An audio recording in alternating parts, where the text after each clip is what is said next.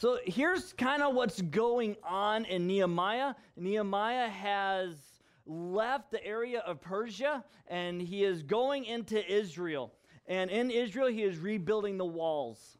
Okay, and so this is the project that Artaxerxes, the king of Persia, is really funding all his own. It's a great act of God using history and all the events that took place in history for this to take place. It's just a miracle, and it's amazing.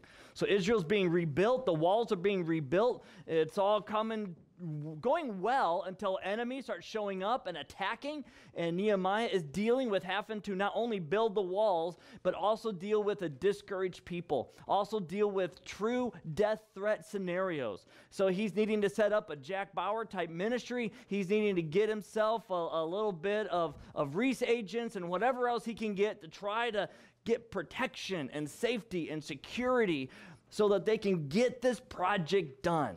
And it's amazing whenever a church or a group of God's people try to get together to do God's work, there is always opposition somewhere. Sometimes it's in a form of people wanting to have a completely alternate goal, a completely alternate agenda, and they want to shut down the work of God. Sometimes it is situations and circumstances, and as we like to call the mess of life, that saps our energy, our time, our resources, and drains us in such a way that we just feel like giving up. Okay, so we have many oppositions that come our way. Okay, so Nehemiah is continuing forward. The battle is there. He has guards set up. People are working with weapons on their hip. Some people are working one-handed with a weapon in one hand, and then they're carrying stuff with the other, and they're going at this project in the name of God, because that's what they're working through. And what we're going to find out is in this last part of chapter 5, as Nehemiah is trying to structure things and develop things, he has found out last week that the nobles had taken advantage of the poor people, that there was a famine in the land, and people were selling their kids into slavery and into financial servitude in order to make up for that type of deficit and debt. And they're losing their lands. Things are getting foreclosed upon. And what the nobles are doing is that they are increasingly adding interest to the loans, to the bailouts, if you will. They're saying, we'll give you this, we'll take your land, we'll take your servitude, but we're also going to increase interest on you. It's going to be at a higher rate till all the money that they were giving the nobles was less than what they are able to have as their debt is increasing. So their income is less than their expenses, and it's just getting worse and worse and worse. And so Nehemiah confronted the nobles, and he told them, what you guys are doing is sure, it might be considered legal, but it is not ethical, it is not moral, and it is not pleasing to God. Please return all slaves back to their families. Please return all land back to the families. And go ahead and all the interest you've been collecting, cancel that, cancel the debt, and return some of the added interest back to the families. And the nobles said, we fear God. We will follow you, Nehemiah. And they did that. Okay, they did that. I mean, this is phenomenal. Could you imagine a pastor one day telling banks that they have hiked up their interest at an inappropriate rate and to please go ahead and cancel the debt, return the homes to people, make it debt-free, and refund some of that extra interest? And the bank's going, okay, pastor. Could you imagine that? Okay, that's what happened last week. It was phenomenal. It was extraordinary. Okay, it was extraordinary. Now this is a continuation of that. So verse 14.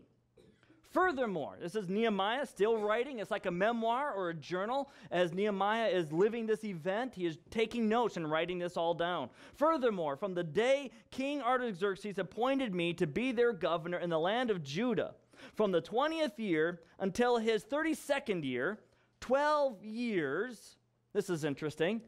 When Nehemiah told Artaxerxes, hey, I want to go and rebuild the walls, Artaxerxes says, well, how long? And he said, an appointed period of time. And Artaxerxes was good with that. How long was that time ended up being? At least 12 years. Okay? Wow! We're going to come back to that. That's impressive. So for 12 years, I and my associates never ate from the food allotted to the governor. Okay, Nehemiah is the governor, and he is allotted by law an income from the city, okay, through taxes, through whatever. He is allowed food from the city, a type of income, and he is saying he has been working for free. How many of you could go 12 years without a paycheck? Okay, most of us can't go 12 days. Right? You know, you go 12 days without a paycheck, you get that unpaid time off or sick leave. If you're paid hourly, you're like, oh man, this is going to be a horrible month. I don't know how ends are going to meet. This is terrible. Okay, Nehemiah went 12 years. Okay, verse 15, the governors who's preceded me had heavily burdened the people, taking food and wine from them as well as a pound of silver. Their subordinates also oppressed the people. But I did not do this because of the fear of God. Instead, I devoted myself to the construction of the wall, and all my subordinates were gathered there for the work, and we did not buy any land. Okay, so this is absolutely amazing that Nehemiah says, I'm governor, I live off of what I get. This is how governments work, right? It's not like governments are out selling Girl Scout cookies. Governments get paid by the taxes of the people.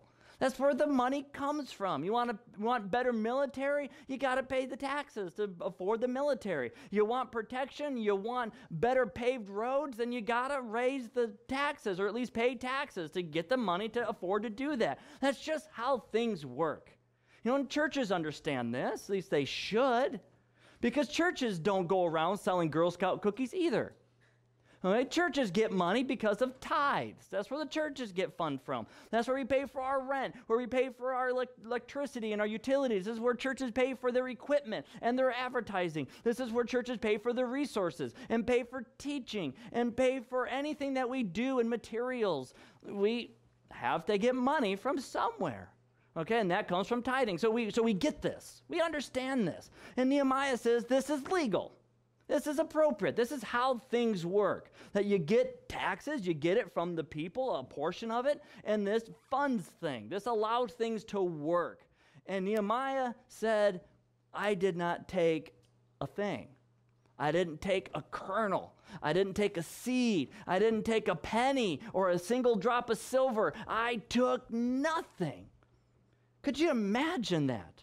What would happen to our government if our government decided to say, we're canceling taxes 100% across the board? I know, some people be like, woohoo! And then all our military gets laid off because there's no paychecks for them. A lot of housing projects shut down. A lot of the projects that help fund for poor people shut down. All the schools shut down that get governmental aid. And I think we would have a real problem. But somehow, Nehemiah was able to get this to work. Why? Because who's funding this whole expedition? King Artaxerxes. Okay, Bill Gates on steroids.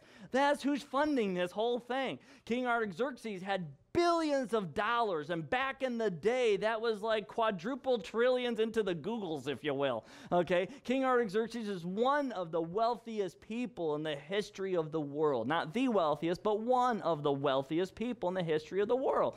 The Persian Empire was horribly wealthy. And so King Artaxerxes, Nehemiah went to him and said, King Artaxerxes, I'd like to go and have you change. I know you said stop building in Israel. You stopped the whole project before when Ezra was there. I want you to change your foreign policy, and I want you to send me to do it, and I want you to pay for every single piece of construction and pay for my home and my income. And I want you to pay for, and I'm going to be gone 12 years, paid vacation. And Artaxerxes said yes to this. Okay, this is the astonishment of this. This is the amazing part of this. And so here's Artaxerxes sending cows and oxen and sheep and everything and wood and resources and stone and everything being sent to Israel. And Nehemiah is doing this, and he's working at it. And this does bring us to an interesting principle, though, that needs to be understood. That principle for doing ministry, that's what these principles are about. How to do ministry. What's involved in doing ministry. Principle to learn. Number one that we can grasp and glean from this is that ministry will involve sacrifice, often up front. Ministry will involve sacrifice, often up front. For the work of God to be done, there's got to be sacrifice. And I'm talking, yes, Jesus paid the sacrifice. That's the sin debt. That's the forgiveness of sin. But to do the Great Commission, to proclaim the good news of Christ and the good news of the kingdom of Christ and the restoration of shalom, to do all of that requires sacrifice, often up front. Okay, Nehemiah did not take food from the people. He did sacrificing up front. Income came from the Artaxerxes. Artaxerxes, to allow this ministry to take place, this mission to go forward, does a sacrifice up front.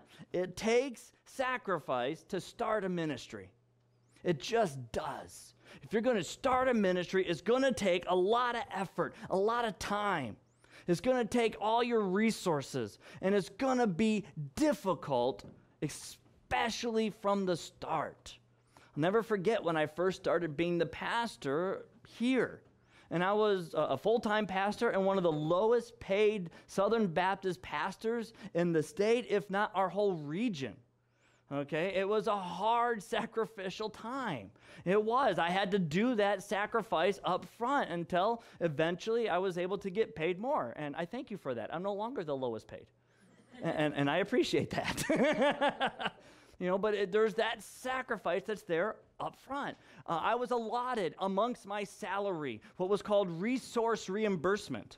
That if I were to buy commentaries and journals and things like that for research, the church would reimburse me certain funds for that. I never handed in a single receipt, and still haven't, for a single book that I have bought. I've never handed in anything for reimbursement for any of my materials. I was told that, hey, maybe it's possible the church could replace your laptop since you use it for church more than anything else. Not handing in my receipt. Bought a new one, even outside of my budget, in order to help our ministry do better, and I'm not asking for anything from that. Why? Because ministry takes sacrifice, okay? And I'm trying to not just let it be words. I'm trying to display it to show you it's what it takes. Okay, ministry takes that sacrifice absolutely up front. Now, is Nehemiah in his right to collect taxes? Yes. Okay, so which means then that sacrifice sometimes means you give up something that is legally appropriate for you. Sometimes that sacrificing means you have to give up a right of yours. Well, it's my right. You're right. It is your right. It doesn't mean you have to collect it. It doesn't mean you have to exercise it. Sometimes that sacrifice means you give up stuff that is legally yours. Would have been totally appropriate for me to hand in some receipts for reimbursement of some of the materials that I do to help our ministry thrive. Yes, but we're also struggling. We're also struggling. And so it might be legally right, but I wouldn't necessarily call it theologically right. That yes, it would be totally appropriate and totally correct to do. And at the same time, I think God would be more pleased at the sacrifice rather than exercising a right. And so we have to kind of keep that in mind, that it's going to involve sacrifice. And we're trying to start new as a new ministry. And what's that going to take, not just from me, but from all of us? It's going to take sacrifice. It's going to take sacrifice of time, sacrifices of resources, whatever those may be. It's going to take sacrifice from all of us. Now, is it our right to stay at home and to watch NCIS? Yes, it's our right. Especially since they got a new lady replacing Ziva David, and she's quirky and fun. And so it's especially your right. It doesn't mean that you have to exercise it all the time. Sometimes sacrifice might be necessary. We talked last week that it is your right to buy Coca-Cola. Always have to be careful with that soda drink. Okay, that it is your right to buy Coca-Cola and to drink as much as you want. It really is your legal right. But maybe you could sacrifice some of that. 2 bottles a week was about $3. And then $3 a week would really go a long way in a struggling church, especially if everybody did that. And they found a place where they could cut back just a little bit, just to give just something, so that the funds would be there to allow the ministry to continue. It's a sacrificing up front. And that's what it's going to take for the ministry to continue. And if you were to look at the life of Jesus, I think you would find something very similar. That he did not go and work at some job to afford and to give him the money to do many things. He went and was doing sacrifice up front. Okay, that's how it works. You do sacrifice up front. And then another thing we end up realizing is that Nehemiah was sacrificing up front, but for how long? At least 12 years, okay? Which brings us to principle number 2, that ministry needs time, and you got to be in it for the long haul. Ministry needs time, and there's going to be amongst that time ups and downs. It is never a straight linear progression. The only thing that is linear about ministry is that it goes forward. That is it, okay? That the calendar keeps slipping away. That is the only thing that is guaranteed within ministry. It always is going to have, amongst that line going forever forward, these ups and downs. And often up front, because of the sacrifices that are necessary, it's down and negative more than is positive. You find more negative experiences. You find more that you're exhausted. You find more that there's a lack of momentum. You find more that, man, you start having thoughts. Where are the people? Why don't they care? Why are things struggling? Why are some people going and other people staying? What's going on with this ups and downs of this ministry? It's because ministry needs time to try to rebuild what needs to be effective. Did you know that it takes a minimum of 7 years for a ministry to even get properly founded? It takes a minimum of 7 years for a ministry to even get properly, even beginning to be founded. Usually the number is really from 7 to 11 years. I always like that figure because it reminds me of where I can get cool little Slurpees. Okay, and I'm waiting for them to get banana flavored back.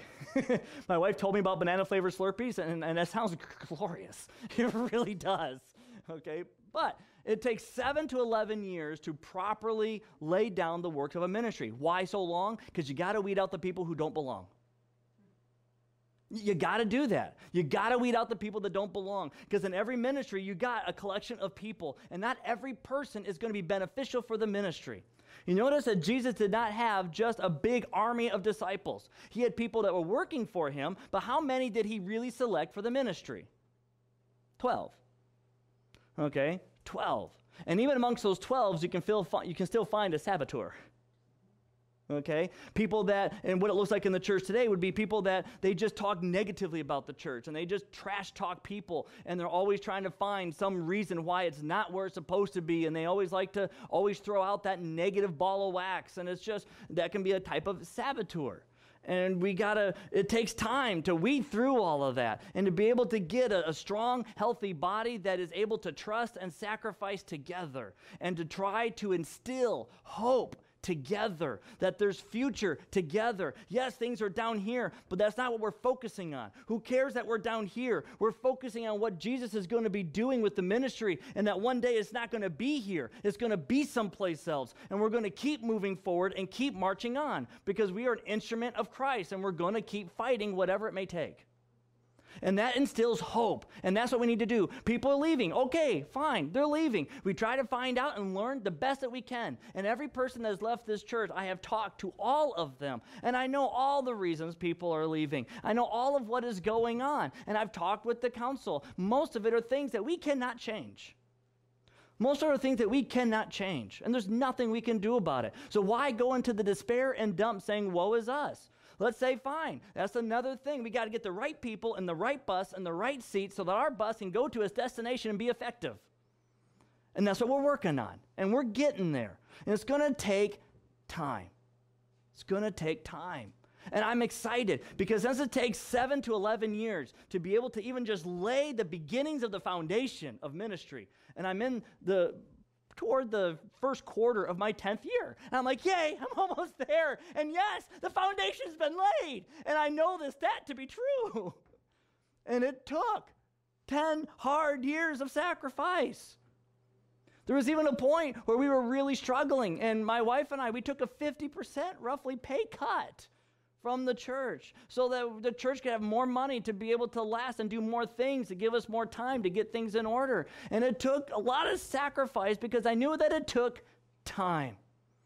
And we had to be in it for the long haul together. Here's what's amazing about American statistics regarding ministry. You know what the average length of stay is for a youth pastor? 1 year. The average for the United States of America as a whole, the average length of stay for a youth pastor or a youth director is 1 year. The average length of stay for a pastor of a church is 3 years. Okay? Which means that what's happening is that as ministry falls apart, as it always does, it's always below the positive line into the negative. It's there a lot. As those rough times hit, people are jumping ship. They see that some people are leaving, and they use the phrase, well, rats always follow the rats when the ship is on water. Well, guess what? The church is not a ship, and the people are not rats. Okay? They may act like it, but they're not. Okay? Just because people are leaving does not mean that that's a sign that there's a reason to leave. Okay? Weeds leave a garden. Right? If there's a skunk in my yard, someone's leaving. It's just what happens, okay? There's That's an odd metaphor, depending on how you want to twist that one. Okay, it takes time to deal with it. It really, really does. And so many people, when the going gets rough, they leave. They give up and they quit. And they try to find something that's already established, that's already been past that 11-year hump, that already has gotten what it needs to do. And after that 11-year hump, they then look for a church that's been past that 20-year hump to be able to really get itself moving onward. And that's what they keep looking for. And really, it's almost like people are looking for a mall. I just want to know that I can go to a place where it just has everything that I already need, and I don't have to be a contributor. And where we're at right now is at ground zero, asking for contributors. People to not just attend, but people to actually be carrying, metaphorically, stones and rebuilding the spiritual walls of this city and rebuilding the spiritual lives of this city that is broken and desecrated and devastated. And we have the opportunity to be workers, not just observers. That's what it means to be where we are. Yes, it's negative. Yes, it's going to take time. Yes, it's going to take sacrifice. But we get to be workers. We get to be like those Jews building the wall and going at it from ground zero and building up and restoring. That's the uniqueness of where we're at. Yes, if you want to not work, go someplace that's already been doing that, and the walls have already been built in that area, and whatever. But if you want to really experience something unique, something that is more than just standing on the shoulders of people and just reaching for whatever, if you really want to get to real hardcore work and ministry and get to where the actual grime and grut meet, this is the place to be. Okay. This is the place to be, because this is where work is going to be happening. That's why a lot of people love church starts. That's why church plants are so popular within Southern Baptist circles, because that's the building of the wall, not just standing with a lawn chair on top of an already built one.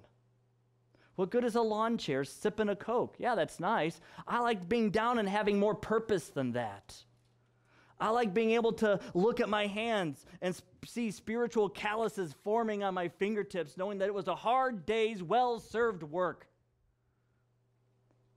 And it's for God's glory. That's what I want to see. And we can all be part of that if we can be in for the absolute long haul. So here's what Nehemiah does as this continues onward. He says that he is sacrificing up front. He gives and pushes aside what is legally potentially his, and he doesn't take advantage of that. He doesn't go that route. And he's in it for the long haul, 12 years.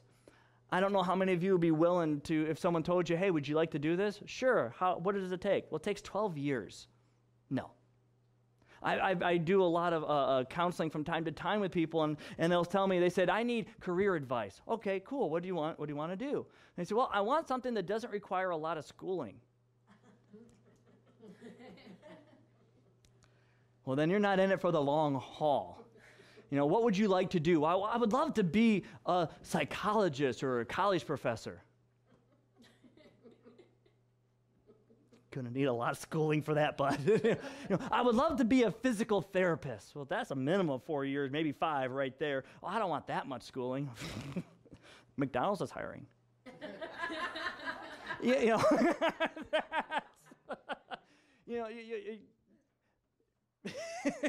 I teach at a college, and I have students that are working on their associate's degree, and I've told some of them, I said, man, I see real potential. You could go on to seminary and get your master's. And they're like, how many more years of schooling is that?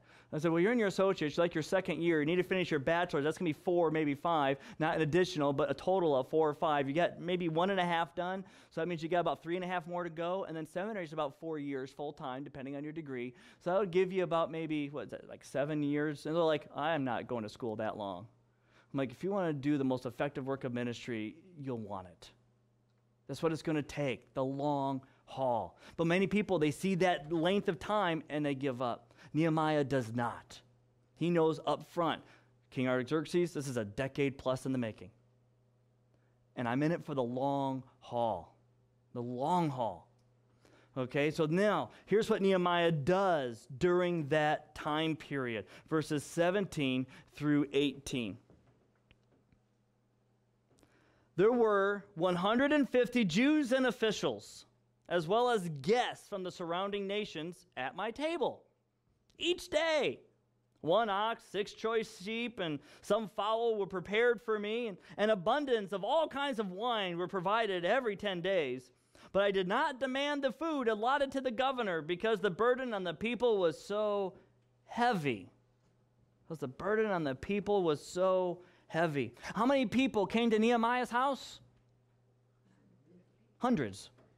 150s was counted, plus an additional more, a countless more. Okay? So he said there's 150 as well as guests from the surrounding nations. Who knows how many that was? There was just too many to count. Could have been dozens, could have been hundreds. We don't know. What we do know is this. Let's say it was just 50 from the surrounding nations. What does that make that number? 200. Now, can you have 200 people at your home? Okay, you get this. Here's just the reality of this. And how often did Nehemiah have people at his house? Every day. It doesn't mean that all 200 was there every day. But it meant there was a large crowd at his house every day. 20 people this day, 100 people that day. Maybe there was a day where 200 people were there. And there might have been 50 and 75 and 130. But every day he had people at his house. So much so that he had to restock his entire wine supply every 10 days. Which means, these people were having a good time. Okay? It was Super Bowl Sunday every day. Okay? Now, this would then require that Nehemiah has what? A very big home. That's what this requires, that Nehemiah has a very big home and has to have lots of income. Because if he's not collecting taxes and he's not collecting money from the food from the people, how is he affording all these oxen every day, 365 days a year? That's 300, it's all from the king again. Okay, this is where it's coming from, and that's awesome.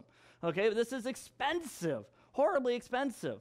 Okay, and so what he's doing is Nehemiah having all these people, and he's got to have a big home. He's got to have a big home. Either that or everybody coming by as part of the Lollipop Guild. Thank you for one. Thank you. They're all itty-bitty people, okay? But they're not all itty-bitty people. They're not all munchkins from Oz. They're people like you and I. They're 5 foot, 6 foot people, okay? And not all of them are like me. Okay, some of them are going to take up their fair share of space. And it's going to be crowded. And here's what I find fascinating.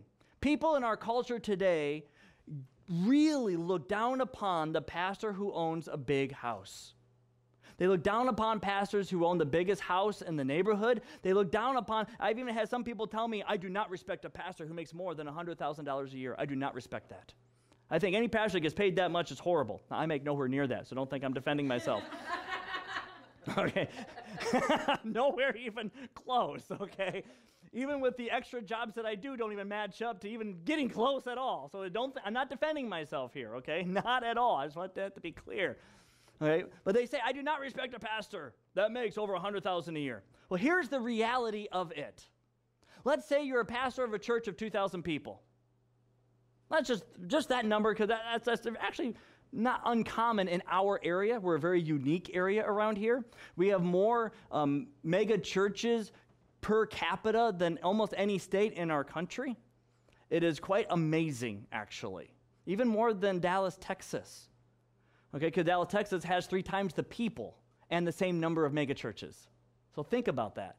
Okay, so we are very unique in this area that we have churches that are over we have dozens of churches that are over 5,000 in regular weekly attendance. We have a couple churches that are over 10,000 in weekly attendance. Okay, it's very unique. Now, let's say that you're a pastor of a church of 2,000 people, and you were to visit 2 families every single day of the week, never taking a day off or anything.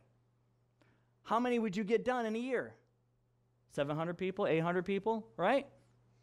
That's all you're going to get, that many families. That's it. And you got thousands. So how in the world are you going to try to minister? I mean, that means going a whole year without ever seeing somebody. When you got that many people in an auditorium, what are you going to get? Any type of real contact with some of them? No. So how are you going to do this? By inviting people over to your house, 50, 75 at a time. Okay, from anywhere from 30 to 75 at a time. Inviting people over to your home. Because in all reality, principle number 3 is that due to ministry demands, people need to eat in groups. Okay. That's just fact.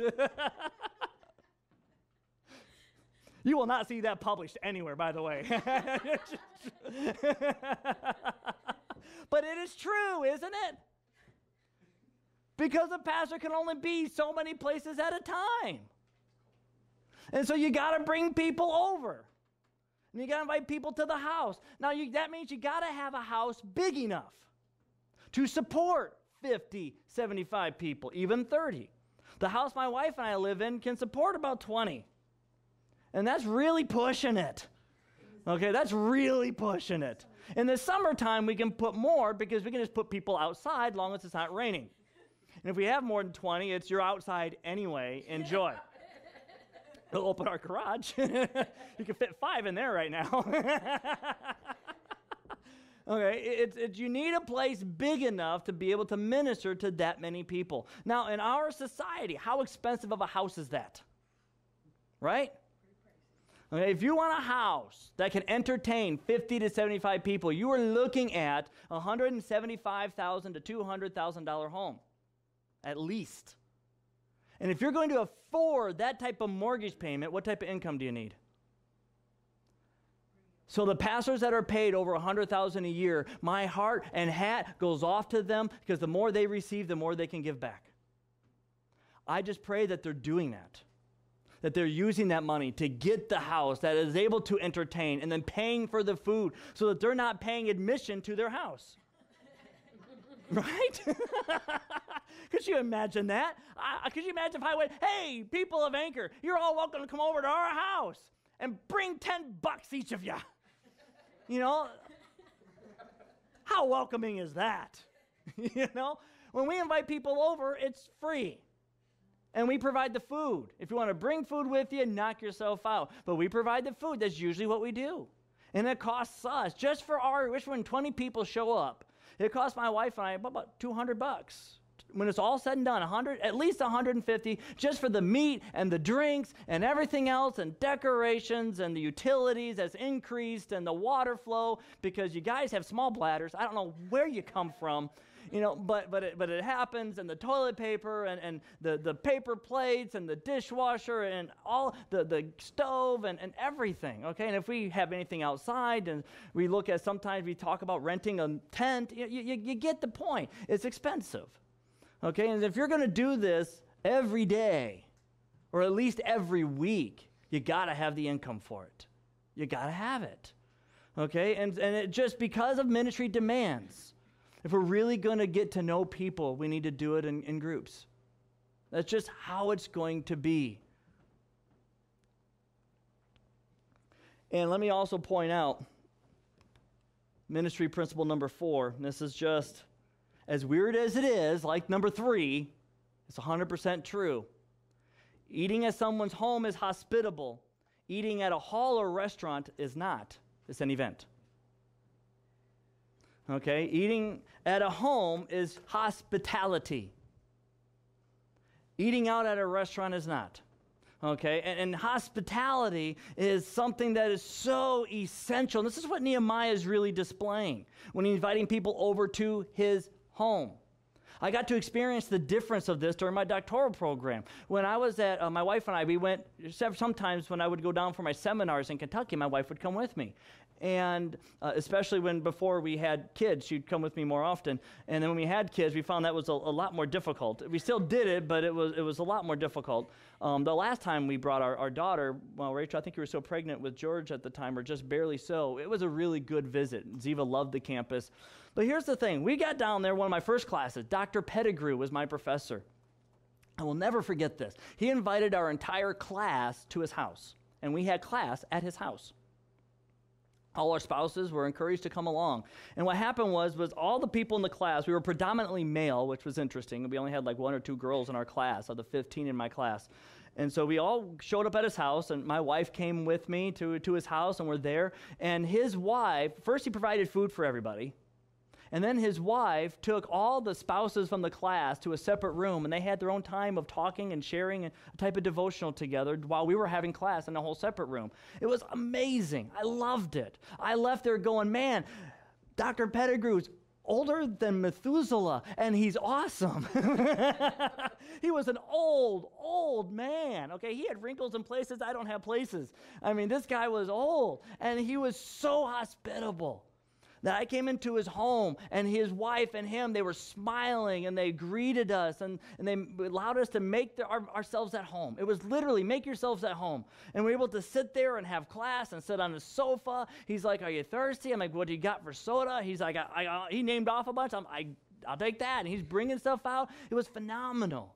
And then my wife was so encouraged because in their little group, but they're talking about how someone in the group had a miscarriage, and they didn't know how to, or their relative had a miscarriage. They didn't know how to deal with that. My wife had one, and so she's helping them all through that. It was a great time of ministry for all of them at the same time, all within a home. Now, we got done with that. Great experience. All my other professors for the rest of my doctoral career brought our whole class to restaurants. We went to this pizza place or that Chinese place or whatever the case may be. It was nice. We got to have chit-chat. We got to talk. It was fun. Nothing like being at the house. Nothing like it. One, you're in an environment that's very, very neutral, and you're looking around. You see other people and other tables, and you're at this, and you get a waiter and whatever. And sure, it was nice. And we got to chat and have a good time.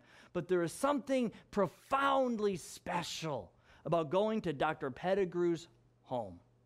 In my master's program, I had one professor invite me to his house. I went over there, met his wife, met his kids, and we had a great time. And I remember that moment more than I remember anything from any of my other professors because it was hospitality. Okay, it was hospitality. And if you're going to be doing ministry, you got to be hospitable. And to be hospitable literally means that and this is how Martin Luther defined hospitality. He based it off the theology of the cross, and he added one little part to it. And it sounds like this, where you sacrifice yourself to help other people flourish within the environment you have provided for them. And you know who is the best at hospitality? God. Because you know what God did in the beginning of Genesis? He created everything. Why did he create humans last? Because he was being a hospitable God. He sacrificed himself to provide the entire environment that was necessary for humanity to flourish, and then he put humanity into it. Okay, that's what hospitality is. Come into my home. You are the guest here. I'm going to do everything I can to help you flourish here. What do you want? I will get it. What do you need? I will provide it. What would you like? I'll see if I can get it. I am here to help you flourish in life. And that's hospitality. And in all reality, here's the kicker about hospitality. It is strongly implied when we look through the Old Testament and New Testament that hospitality is not viewed as hospitality unless you're doing it to somebody that is not your relative. If your sister comes over and you are very hospitable, you are not showing hospitality. You are being a godly sister. If your parents come over and you provide everything for them and help them flourish, you're not being hospitable, you're being godly children. If your children come and visit, you're being godly parents. You get how this works. But when somebody who is not your relative comes over, now you're being hospitable. Okay, that's how it is shown within Scripture, like with Nehemiah. Who is it that's coming over? Is it just his brothers and sisters? No. Even people from other nations are coming over. See, it's hospitality. That's what he's showing here. And so that's the question for us to be able to ask ourselves is, how is your hospitality? How are you at getting people to be able to be provided for in your place as an environment you provide for someone? Are you being hospitable? Are you even inviting people over at all? Surely, legally, you don't have to. You don't. I can't sit here and say, it's the law, you have to invite people over. Not going to do that. Because legally, you don't have to. If you rent the place, if you own a place, if you're in mortgage at a place, whatever the case may be, legally you do not have to. But theologically, that place is not yours. That place is God's. Even though you're renting it from a company, even if a bank owns it, even if you paid off all your debts and you say, I put all my money into it, now I own it, theologically it is God's. He provided everything necessary for you to be able to afford it and to have it provided and whatever. And how are you serving him with it? Are you serving him with your home?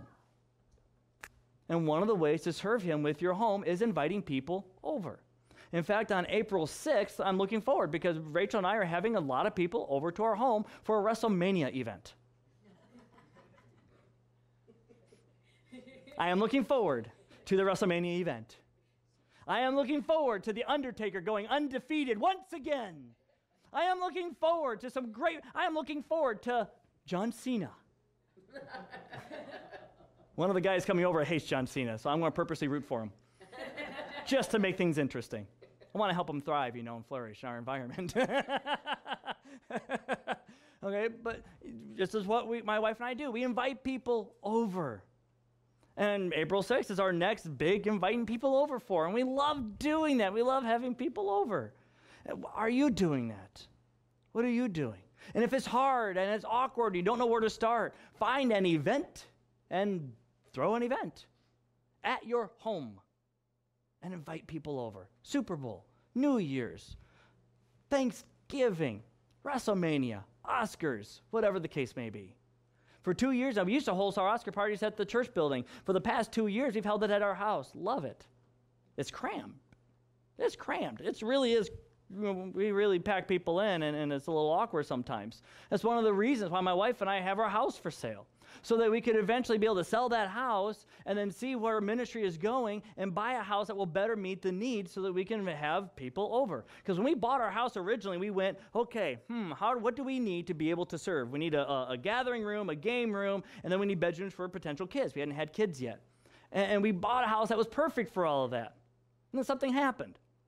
We had 2 kids. We planned for that. We did not plan for how things of children spill out of their rooms.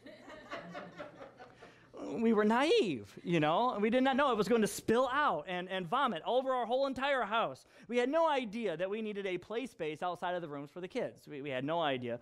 We had it set up, but we didn't realize how much it needed to actually encompass, And then we also ended up selling our church building. That meant my office had to go home, which there is no space for.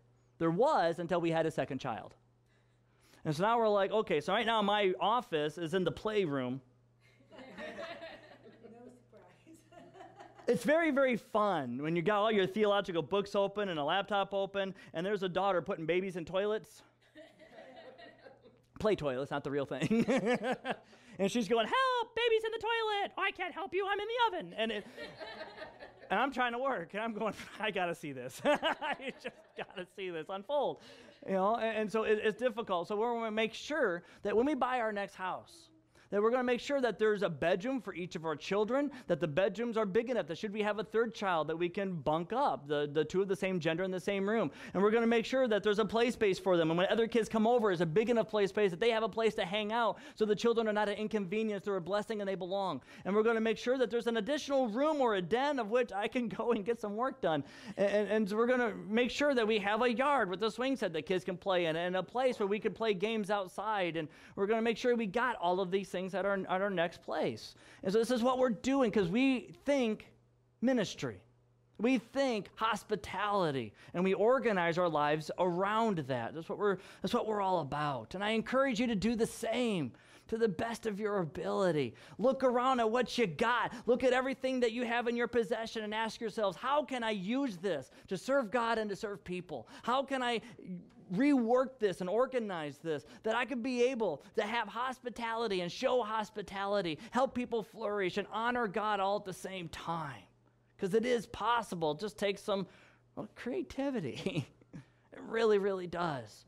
And so we look at all that Nehemiah is doing and the 4 principles that he has been showing us throughout this last part of chapter 5. And I'd like to assess why he does it. I'd like to look at his motivation, which we find not only in verse 19, but also back in 15. Because if you back up a little bit to verse 15, Nehemiah says that the governors who before him had burdened the people, and you look down toward the end of the verse, I did not burden the people, I did not take land, I did not acquire land at someone else's expense because they couldn't afford it, and then got it at a low cost and elevated the market and then sold it at a high profit. I did not do anything like that because of the fear of God. Okay, because of the fear of God, which means that Nehemiah's motives were religiously theological. Nehemiah did not act the way he did to try to earn salvation, because salvation cannot be earned. He wasn't doing this hoping that he would somehow find entrance into heaven. Morality and ethics will not get you there. Impossible. In the Old Testament and the New Testament, salvation is identical. Salvation comes from the grace of God alone, and it's through faith in him, period. It's the same in the Old Testament as it is in the New Testament. Salvation works identical. And that's one of the great things about Jesus, that his sacrifice covered all sins for all time. So it backs all the way back to Genesis chapter 1. So anyone who had faith in God was able to be saved by God's grace because of Christ, regardless of what year Christ was sacrificed in. Because of how his sacrifice was. It was an eternal sacrifice for all sins. And so salvation is the same, by faith through the grace of God. Okay, so it was not to earn salvation. Nehemiah did not do it because he was a charitable guy. He wasn't interested in charity because it wasn't just poor Jews at his table. It was nobles and officials, even from other lands at his table. So it wasn't just a charity thing for him. And he's not just some guy trying to get Mr. Universe or something like that and being some type of humanitarian award. He is doing this out of fear of God. And this is a fear that is not that awe-reverent type of fear.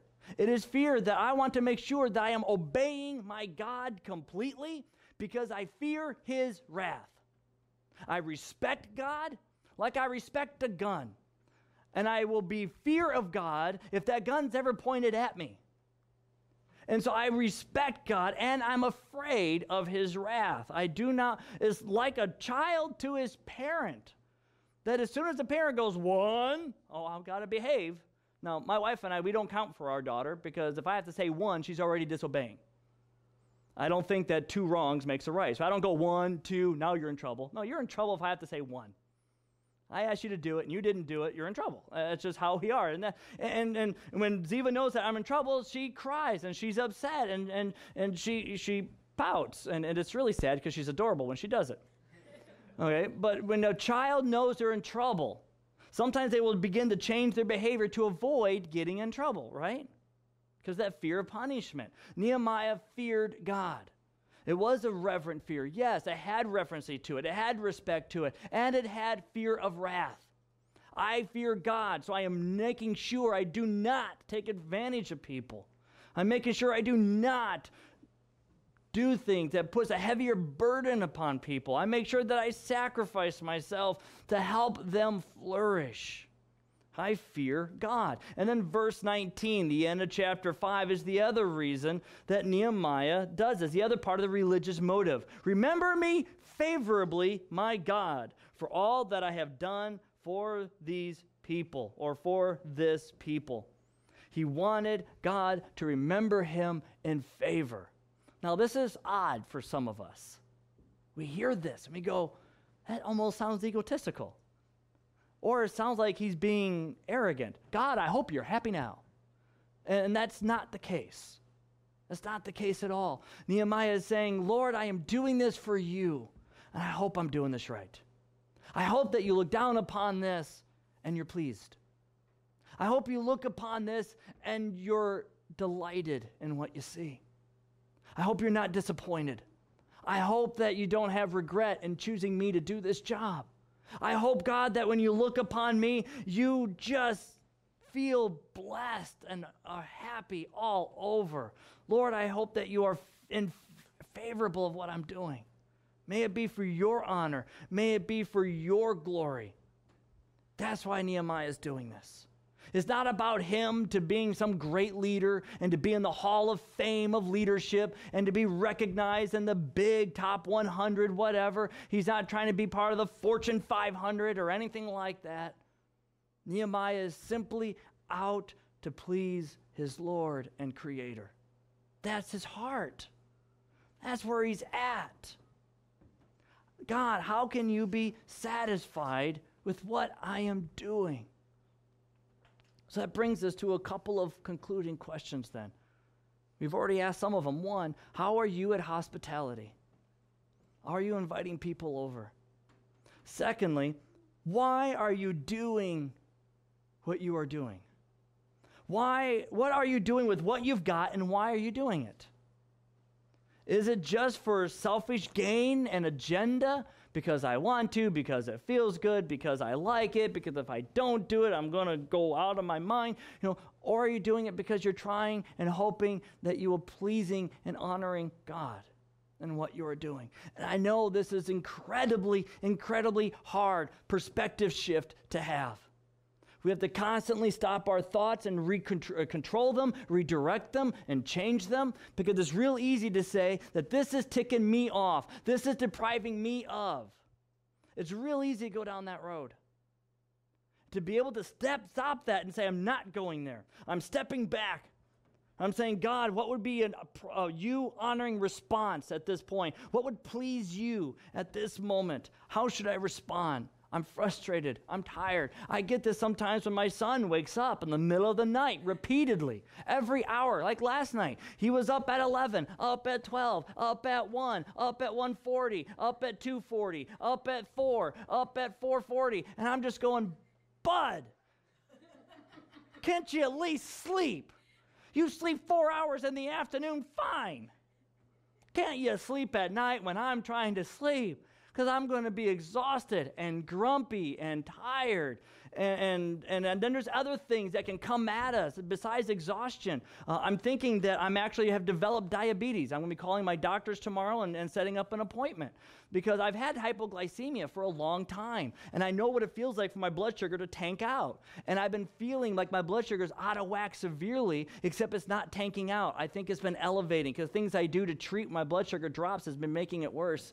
And so I'm like, okay, this is going the other direction. And I know that my mom is recently diagnosed, so no more giving her candy. And and my dad has it. And so it seems like that I might be coming down with this. And I know that when your blood sugar gets all screwed up, your thoughts can get crazy and your temperaments can change. And there's so many chemical factors. And still we have to honor and please God. And still it's not an excuse. And it's hard. It's very hard. And we have to work at it. And we have to continue to work at it. And it seems to all root down to two basic things. One, do you really love God to the point that you want to please Him in everything you do? And two, do you really love people? Do you really care about people so much that you want them to come over? so much that you want to hear their stories, so much that you want to know how things turn out, and that when you pray for them, it's not just so you can have some religious satisfaction of being a godly person, but because you really care for them, and you know God can intervene, and that you're trying to put the two together because you really love God, and you really love and care about and for people. And I'm not talking about people like just family and friends, but people. Just people. Do you really care? Those are the two commandments, by the way. When they asked Jesus, what is the greatest commandment? Jesus says the greatest commandment is to love the Lord your God. And the second one is like it, love people. Love people. Those are the two commandments. And that's where we got to really assess ourselves. Do we really love God? That we want and aim to please Him? That so much that we will change everything about us to do it if necessary. That's what we do to our loved ones, by the way. When we want to get married and you're dating someone, you change yourself for them. You suddenly like what they like because you want to be in this for the long haul. When I was dating my wife, and she wasn't my wife at the time, we still date now that we're married, but when we were dating and I found out things that she liked, I wanted to like it because she liked it. Okay, and I would start changing some of my interests, some of my things, some of my desires. I mean, even now I still do that. She's like, John, I love Downton Abbey. You got to watch Downton Abbey. And I'm like, I can't quite get through the accents on some of this. It's not as bad as some. Okay, let's watch it. And I'm watching and going, okay, I'm working on getting into it. I'm getting there. I can appreciate it now, and I like it now. It took me several seasons, and I'm glad they're short seasons.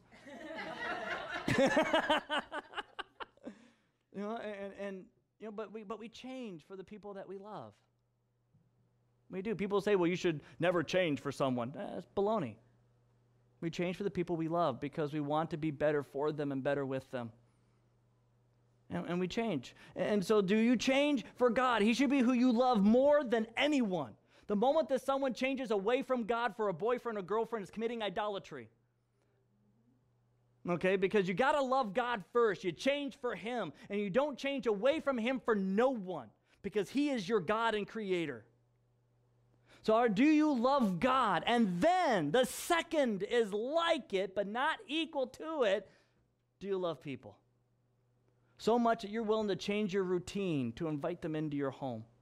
So much that you're willing to sacrifice your moments of me time to get people to come in. Do you love God and love people? Your whole thing about hospitality boils down to that. Because if you don't love God and people, you will not be hospitable, not in a way that is truly favorable in the eyes of God. You will do it for means to an end, rather than to try to just bring God honor and glory, and because you love people. Let's have a word of prayer.